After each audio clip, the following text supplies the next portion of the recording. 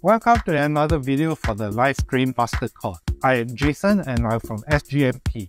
Today we are going to be talking about a good software called Streamlabs OBS. So what is Streamlabs OBS? Streamlabs OBS is a free software that allows you to broadcast your content live to your target audience on multiple social media platforms such as Facebook, YouTube, Instagram, as well as TikTok.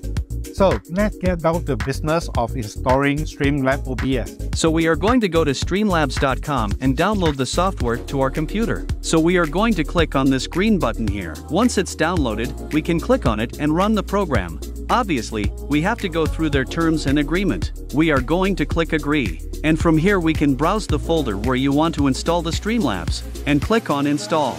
Once the installation is done, you can click here to run Streamlabs desktop and click on finish. That will automatically open up Streamlabs. Once Streamlabs is open, first thing you need to do is go down to the bottom left hand corner. You will see this login button. Click on that and you will bring out this window that shows what platform we are able to log in using your social media details. You have the option to log in via YouTube, Facebook, as well as when you click the drop down, you'll see TikTok as well. For now, I will sign in using YouTube. Once you sign in, don't be stressed that there's a lot of options here. I will slowly go through it one by one.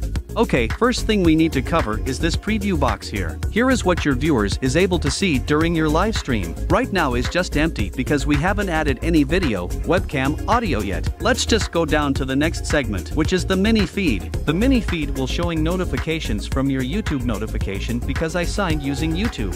So it will show like your subscribers and followers. On the right hand side, you will see this filter button. When you click on it, it gives you the option to choose what you want to be displayed in your notification. Now I selected these 5, which is followers, subscribers, likes, shares and stars. Or you can always add in others if you like. So on here, you will see this sound icon. It is to alert you when there is a new notification. This is good when there's a new subscriber during a live feed. You can react and give thanks to the new subscriber or follower.